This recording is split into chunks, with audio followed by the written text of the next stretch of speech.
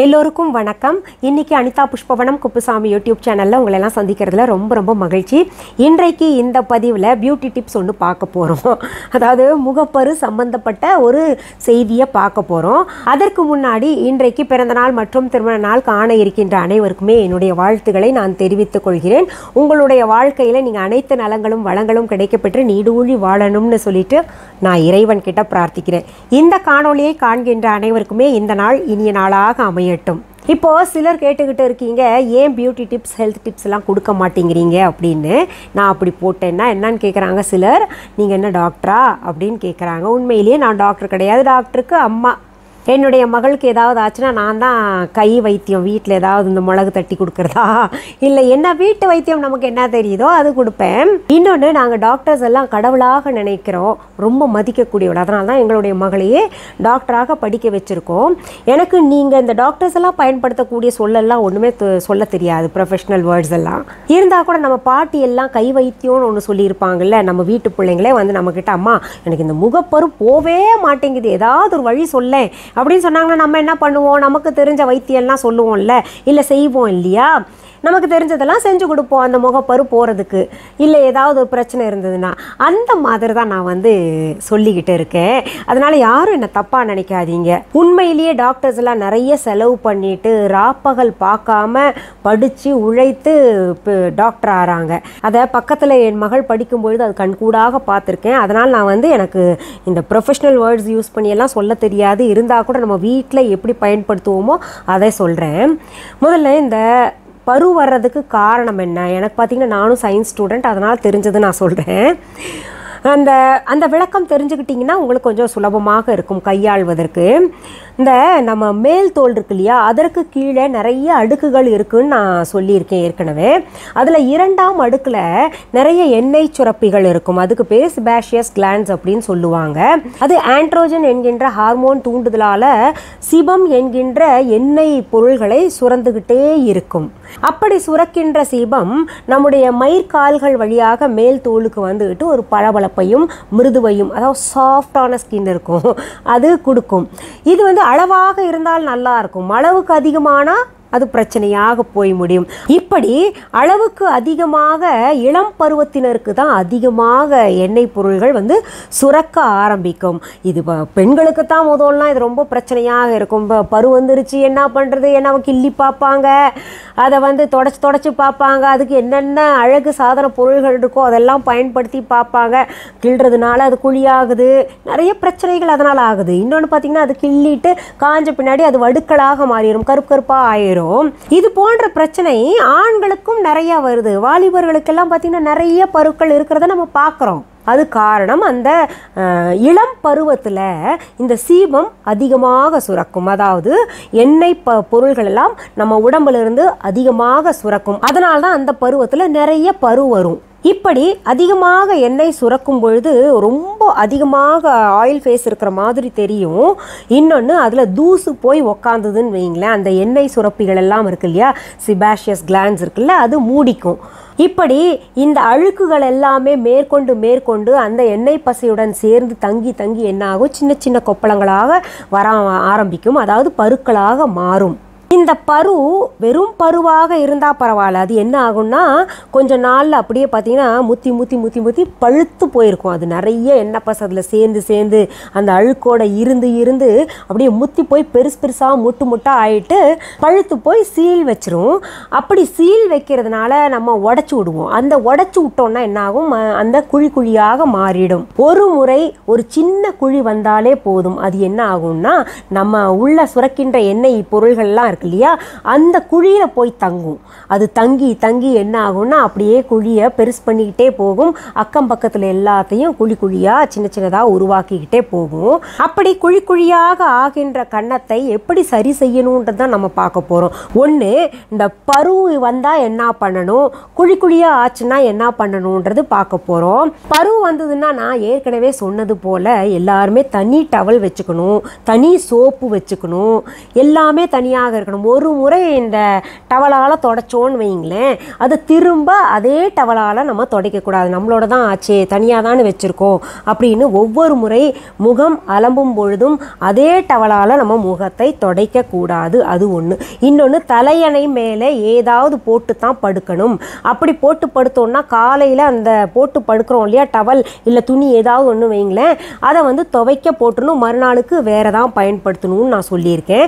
ஏன்னா அந்த நமக்கு பருவு இருக்கக்கூடிய தண்ணி இருக்கு இல்லையா, அந்த டவலில் பட்டுச்சுன்னா அது மறுபடியும் நாம் தூங்கும் பொழுது பட்டுச்சுன்னா இன்னும் அதிகம் தான் ஆகும். அதே போல தான் நம்ம முகம் துடைத்த டவல் கூட முகப்பருவின் தண்ணி எல்லாம் அதில் இருந்ததுன்னா மறுபடியும் அதை நம்ம துடைச்சோன்னா ஒரு இடத்துலையா துடைச்சிக்கிட்டு இருக்கோம், எல்லா இடத்துலையும் துடைப்போம். அப்போ என்ன ஆகும், நெத்தியில் பரவ ஆரம்பிக்கும், இல்லாத இடங்கள் எல்லாம் பரவ ஆரம்பிச்சிரும். அதனால் ஒரு முறை முகம் அலம்பினோன்னா அதை துடைக்கக்கூடிய டவலை மீண்டும் பயன்படுத்தக்கூடாது. இதுக்குன்னே தண்ணி டவல் வருது, யூஸ் அண்ட் த்ரோ டவல் எல்லாம் வரும். நிறைய பேர் பார்த்திங்கன்னா இந்த முகப்பரு இருந்துச்சுன்னா இந்த யூஸ் அண்ட் த்ரோ டவலால் தான் முகத்தை தொடச்சிட்டு அதை தூக்கி போட்டுருவாங்க. மறுபடியும் அது என்ன, ஒரு டிஷ்யூ பேப்பர் மாதிரி இருக்கும், கொஞ்சம் ஸ்ட்ராங்காக இருக்கும்.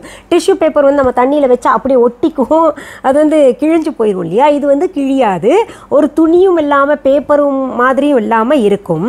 அந்த மாதிரி யூஸ் அண்ட் த்ரோ டவல் முடிஞ்சால் நம்ம viha.online ரோலாகவே தரேன். கம்மி விலை தான், நம்ம வந்து வாங்கக்கூடிய விலையில் தான் அது இருக்கும். இல்லை எங்கேயாவது பக்கத்தில் கிடச்சா அது வாங்கி வச்சுக்கோங்க. இது வந்து நல்லா உங்களுக்கு மாற்றத்தை ஏற்படுத்தி கொடுக்கும்.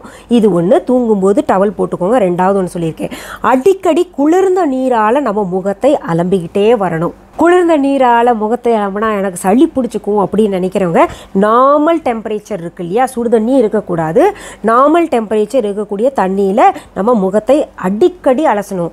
காலையில் 2 தடவை, மதியம் 2 தடவை, மாலையில் 2 தடவை, இரவு 2 தடவை வெறும் தண்ணியில் அலசிட்டு நம்ம தொடச்சிக்கிட்டே வரணும். அடுத்தது, எண்ணெய் பதார்த்தம் பொருள்களை எல்லாம் சாப்பிட்றதையே தவிர்க்கணும். கண்ணாலேயே பார்க்காதீங்க. கொஞ்ச நாளைக்கு வெண்ணெய், நெய், எண்ணெய், இந்த வெளியிலேருந்து வாங்குகிற ஜங்க் ஃபுட்ஸ் அதெல்லாம் தவிர்த்துக்கிட்டு வரணும். அடுத்தது, தூக்கம் நல்லா இருக்கணும், தண்ணி நிறையா குடிக்கணும், பழங்கள் நிறைய சாப்பிடணும், இந்த ஸ்ட்ரெஸ்ஸாக இருக்கக்கூடாது. ஸ்ட்ரெஸ்னால எல்லாம் பரு வருமா அப்படின்னு கேட்டிங்கன்னா ஆமான்னு சொல்லியிருக்காங்க. இந்த ஸ்ட்ரெஸ் அதிகமாக ஆறதுனால இல்லை கவலை அதிகம் கொள்வதனால வேறு விதமான ஹார்மோன் எல்லாம் சுரக்க ஆரம்பிச்சிடும். அந்த ஹார்மோன்னால் பார்த்திங்கன்னா நமக்கு பரு வரும். அதனால தான் பார்த்திங்கன்னா இளம் பருவத்தினருக்கு வர்றது ஒரு பக்கம் இருந்தால் கூட இந்த 35-40 வயசில் இருக்கிறவங்களுக்கு கூட பரு வரும். கிட்டத்தட்ட அந்த பருவ ஆரம்பிக்கிறது 13 வயசுலேருந்தே ஆரம்பிக்குது. அந்த பெண் வந்து பெரியவள் ஆனதுலேருந்தே அந்த பருவ வர ஆரம்பிச்சிரும். அப்போலேருந்து பார்த்திங்கன்னா கிட்டத்தட்ட 40 வயசு வரைக்கும் ஒரு சிலருக்கு இருக்கும். அந்த 40 வயசில் பார்த்திங்கன்னா அவங்களுக்கு என்ன இளம் பருவத்தினருக்கு இருக்கிற மாதிரியா இருக்கும், சுரப்பிகள் எல்லாம் கிடையாது. அவங்களுக்கு அந்த கவலையினால் இல்லை ஸ்ட்ரெஸ்னால் பரு வருவதற்கு வாய்ப்பு இருக்குது. இப்போ நம்ம முகத்தில் பள்ளமாக இருக்குன்னா இந்த பரு, இந்த பள்ளம் எல்லாமே ஒன்றோடு ஒன்று தொடர்பு கொண்டது. எல்லாமே எண்ணெய் சுரப்பிகள் அதிகமாக சுரக்கின்ற காரணத்தினாலன்னு நம்ம முதல்ல புரிஞ்சுக்கலாம். நல்லா தூக்கம் இருக்கும், நிறைய தண்ணி குடிங்க, நான் சொன்னது போலெல்லாம் கடைபிடிச்சுக்கிட்டு வாங்க. சரி, இப்போ இந்த குழியாக இருக்குல்ல, அதற்கு என்ன செய்யலாம் அப்படின்னு கேட்டிங்கன்னா, வெள்ளரிக்காய் வாங்கிக்கோங்க. அந்த வெள்ளரிக்காயை நல்லா அலசிட்டு தோல் நீக்கிட்டு அதை மிக்சியில் போடுங்க. அதில் இருக்கிற தண்ணியே போதுமானது. அது துண்டு போட்டுருங்க. நல்லா அரைச்சிட்டிங்கன்னா அதில் ஜூஸ் மாதிரி வரும். நல்லா துணியில் வச்சு வடிகட்டிக்கோங்க. ஒரு ஸ்ப்ரே பாட்டில் எடுத்துக்கோங்க, அதில் போட்டு அடிக்கடி நீங்கள் ஸ்ப்ரே பண்ணிக்கிட்டே இருங்க. அந்த ஸ்ப்ரே பண்ணுறது முகம் அலம்பாமல் பண்ணாதீங்க. ஒவ்வொரு முறை முகம் அலம்பின பின்னாடி கூட இந்த ஸ்ப்ரே பாட்டில் வச்சுட்டு நம்ம அந்த வெள்ளரி சாறு தண்ணி இருக்கு இல்லையா, ஸ்ப்ரே பண்ணிக்கிட்டே இருக்கணும். பண்ணிவிட்டு அதை தொடச்சிடாதீங்க. இல்லைன்னா இன்னொன்று கூட பண்ணலாம். உங்ககிட்ட ஸ்ப்ரே பாட்டில் இல்லைன்னா இந்த வெள்ளரி சாறு எடுத்து வச்சுக்கோங்க ஒரு பாட்டிலில். அதை பஞ்சால் தொட்டு நீங்கள் அப்படியே வச்சுக்கலாம். துடைக்கவே கூடாது, ஈரமாக அப்படியே விட்டுருங்க, இயற்கையாக காயட்டும். இது ஒரு முறை எடுத்தது நிறையா இருந்ததுன்னா எடுத்து ஃப்ரிட்ஜில் வச்சுக்கோங்க. அந்த ஃப்ரிட்ஜிலேருந்து கொஞ்சம் நேரம் முன்னாடி எடுத்து வச்சுக்கிட்டு ஒரு நாளைக்கு கிட்டத்தட்ட நீங்கள் வந்து ஒரு 10 முறையாவது வச்சுட்டு வாங்க. உங்களுக்கு சீக்கிரத்தில் ரிசல்ட் கிடைக்கணும்னா அப்படி வச்சுக்கிட்டு வந்தீங்கன்னா உங்களுக்கு அந்த ஓப்பன் போர்ஸ் இருக்கு இல்லையா, அந்த பெருசாக பள்ளமாக இருக்கு இல்லையா, அதெல்லாம் பார்த்திங்கன்னா சீக்கிரத்தில் மூடிடும். இது ஒன்று. இன்னொன்று, பப்பாளி பழம் இருந்ததுன்னா அதை வந்து நல்லா மசிச்சு இல்லை மிக்சியில் போட்டு அரைச்சிக்கோங்க. அது பேக் கொடுத்துக்கிட்டு வாங்க. ஒரு நாளைக்கு ஒரு நாள் விட்டு ஒரு நாள் நீங்கள் பேக் பேக் கொடுத்துக்கிட்டு வாங்க, அதனால் கூட சரியாகும். இதெல்லாம் எங்களுக்கு செய்யறதுக்கு நேரம் இல்லை, நின்று சாப்பிட்டு போகிறவங்க நாங்கள்லாம். இல்லை அப்படி போட்டு உட்கார்ந்தோன்னா எங்களுக்கு சில்லிப்பூ ஒத்துக்க மாட்டேங்குது, எங்களுக்கு அவ்வளவு நேரம் கிடையாது, இன்னும் சுலபமாக ஏதாவது சொல்லுங்கள் அப்படின்னு கேட்டிங்கன்னா நம்ம viha.online பிம்பிள் சோப் இருக்குது. அந்த பிம்பிள் சோப் நீங்கள் பயன்படுத்திக்கிட்டு வந்தீங்கன்னா எப்பேற்பட்ட பருவாக இருந்தாலும் அது போயிடும். எல்லாமே ஆர்கானிக் பொருள்களை வைத்து தான் நான் செய்துக்கிட்டு இருக்கேன். ரொம்ப நல்லாயிருக்கும். அது நான் இப்போ உங்களுக்கு காமிக்கிறேன். ஒருத்தர் பிம்பிள் சோப் பயன்படுத்திக்கிட்டு, ஒருத்தர் 2 பேர் கிடையாது, நிறைய பேர் பயன்படுத்திக்கிட்டு ரொம்ப எக்ஸலண்ட் ரிசல்ட். அதாவது எங்கே போயும் எங்களுக்கு தீர்வு கிடைக்கல, எத்தனையோ செலவு பண்ணோம், தீர்வு கிடைக்கல, ஆனால் ஒரு சோப்லேயே எங்களுக்கு இவ்வளோ நல்ல ரிசல்ட் கிடச்சிருக்குன்னு எனக்கு நிறைய பேர் பர்சனலாக சொல்லிக்கிட்டு இருக்காங்க. அதில் உங்களுக்கு 2-3 படம் காமிக்கிறேன் பாருங்கள். ஒரு நிறைய பிம்பிள் இருந்திருக்கு. அவங்க தொடர்ந்து நம்ம சோப் ஒரே ஒரு மாதம் தான் பயன்படுத்தியிருக்காங்க. அதில் கலர் இம்ப்ரூவ்மெண்ட்டும் எவ்வளோ இருக்குது, அதே சமயத்தில் அந்த பிம்பிள் எவ்வளோ குறைஞ்சிருக்கு. இது போல் நிறைய நம்ம விஹா கஸ்டமர் கேருக்கு ஃபோட்டோ அனுப்புவாங்க.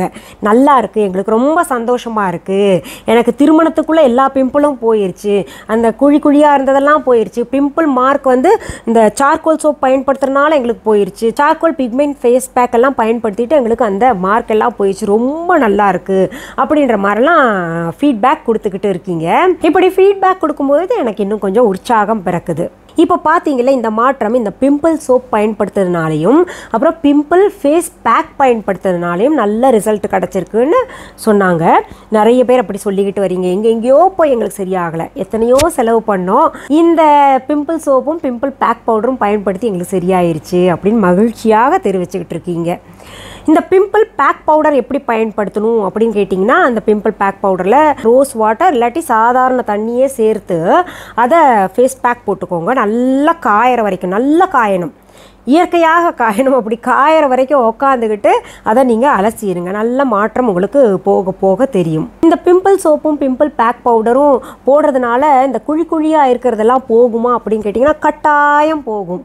அதில் எந்த சந்தேகமும் நீங்கள் பட வேண்டாம். இந்த பிம்பிள் பேக் பவுடர் போடும் பொழுது நீங்கள் அதில் வெள்ளரி சாறு வேணால் சேர்த்துக்கிட்டு அது பேக்காக போட்டுக்கிட்டு வாங்க, ரொம்ப எக்ஸலண்ட் ரிசல்ட் கிடைக்கும். நம்ம மேகாவுக்கு அந்த வயது காரணமாக பிம்பிள்ஸ் இருந்தது, என்னென்னவோ பண்ணி பார்த்தாங்க, ஆனால் நம்மளுடைய பிம்பிள் சோப் அப்புறம் பேக் போட்டு தான் சரியாச்சு. அவங்க இந்த வைட்டனிங் சோப்புக்கும் இந்த பிம்பிள் சோப்புக்கும் பயங்கர கிரேஸ், ரொம்ப பெரிய ஃபேன். என்ன சொல்லுவாங்கன்னா, அம்மா இந்த 2 சோப்புக்கு திருஷ்டி கழிச்சு போடு அப்படின்பா, குழந்தைத்தனமாக. அவ்வளவு ரொம்ப பிடிக்கும் அவங்களுக்கு. அவங்க என்னென்னவோ வாங்கி பார்த்தாங்க, சரியாகலை, ரொம்ப காலம் ரொம்ப கஷ்டப்பட்டாங்க. இது போட்டு நல்லா கலரும் இம்ப்ரூவ்மெண்ட் கிடைக்குதுமா, இது நல்லா இருக்குது அப்படின்னு சொல்கிறாங்க. அதே போல் அவங்களுக்கு சார்கோல் ஃபேஸ் பேக் ரொம்ப பிடிக்கும், சார்கோல் சோப்பும் ரொம்ப பிடிக்கும். பல்லவிக்கு இந்த டர்மரிக் சோப் ரொம்ப பிடிக்கும். என்ன கேட்கவே வேண்டாம், நான் ஒவ்வொரு சோப்பாக எடுத்து பரிசோதனை நான் தான் செஞ்சுப்பேன், சரியாக இருக்கா நல்லா இருக்கா அப்படின்னு. அதனால் ஒவ்வொரு சோப்பாக மாற்றி மாற்றி மாற்றி மாற்றி பயன்படுத்திக்கிட்டு வருவேன். இல்லை எங்களால் அது வாங்க முடியாதுன்னு நினைக்கிறவங்க நான் சொன்னது போல் அந்த சின்ன உபாயத்தை செஞ்சுக்கிட்டு வாங்க. வெள்ளரி சாறு பூசிக்கிட்டு வாங்க, பப்பாயா ஃபேஸ் பேக் கொடுத்துக்கிட்டு வாங்க, உங்களுக்கு நல்ல மாற்றத்தை உணரலாம். இப்போ நம்ம viha.online பற்றியும் சொல்லிடுறேன். புதுசாக பார்க்குறவங்க அப்படின்னா என்னன்னு கேட்பீங்க, கூகுளுக்கு போங்க, www.viha.online அப்படின்னு நீங்கள் டெக்ஸ்ட் பண்ணுங்கள், நம்ம வெப்சைட் ஓப்பன் ஆகும், அதில் போய் உங்களுக்கு தேவையான பொருள்களை பார்க்கலாம். அப்புறம் இந்த குரியர் சர்வீஸ் பற்றி தான் நிறைய பேர் சொல்லிகிட்ருக்கீங்க, வரவே இல்லையே அப்படின்னு. அது என்ன பண்ணட்டும் சொல்லுங்கள், லாக்டவுன் காரணமாக தான் ரொம்ப நீட்டிகிட்டே போகிறாங்க. நிறைய பேர் இது கூட சொல்கிறீங்க, வேறு இது பெரிய ஒரு ஆன்லைன் ஷாப்பை சொல்லிவிட்டு அங்கேருந்து எங்களுக்கு கொஞ்சம் சீக்கிரம் வந்துடுதே, நீங்களும் அந்த மாதிரி பண்ணலாமேன்னு. நான் ஒரு உண்மையை சொல்கிறேன் உங்களுக்கு. இப்போ நீங்கள் ஆர்டர் ப்ளேஸ் பண்ணிங்கன்னா உங்கள் ஊரில் பக்கத்து கடையில் எங்கே இருக்கோ அங்கே சொல்லிடுவாங்க, இதை கொண்டு போய் எந்த இடத்துல கொடுத்துருங்கன்னு. அவங்க ஏற்கனவே அவங்களுடைய இதெல்லாம் கவர்ஸ் எல்லாம் வாங்கி வச்சுருப்பாங்க, அதே முத்திரையோட சேரும். உங்கள் ஊரில் பக்கத்தில் இருக்கக்கூடிய கடைகள்லேருந்து தான் சேரும் அது. ஆனால் நம்மளோடது அப்படி கிடையாது, எல்லாமே நான் தயாரிக்கிறது, எல்லாமே ஆர்கானிக் பொருள், எங்கள் கிட்டேருந்து மட்டும்தான் வரும். எதுவுமே அந்த குவாலிட்டி குவான்டிட்டி எல்லாமே சரியாக மெயின்டைன் பண்ணணும் அப்படின்றதுக்காக தான் பார்த்தீங்கன்னா நாங்களே கொடுத்துக்கிட்டு இருக்கோம். இது வேறு ஆன்லைன் ஷாப் மூலமாக நான் கொடுத்தேன்னா கட்டாயம் இந்த சுத்தம், இந்த குவாலிட்டி, இந்த குவான்டிட்டி எல்லாம் கிடைக்கவே கிடைக்காது. நான் இங்கேருந்து அனுப்புனா கூட உங்களுக்கு கிடைக்காது, அதுதான் உண்மை.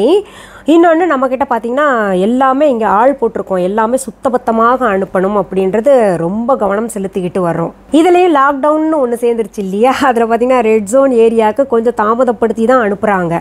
இது நம்ம கையில் இல்லை, இயற்கை என்ன செய்தோ அதற்கேற்ற மாதிரி தான் நம்ம எல்லாம் ஆடிக்கிட்டு இருக்கோம், எல்லாம் நடந்துக்கிட்டு இருக்கோம். நம்ம செயல்கள் எல்லாம் அதற்கேற்றார் போல் இருக்குது. அதனால் நீங்கள் வரலையே அப்படின்னு கவலைப்படாதீங்க.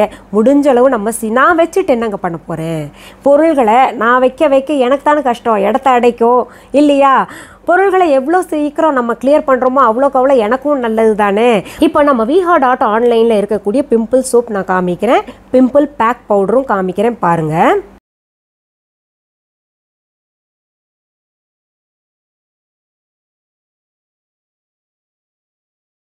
சரி, மீண்டும் அடுத்த பகுதியில் வேறு ஒரு நல்ல தலைப்போடு உங்களெல்லாம் சீக்கிரத்தில் சந்திக்கிறேன். அது வரைக்கும் நன்றி, வணக்கம்.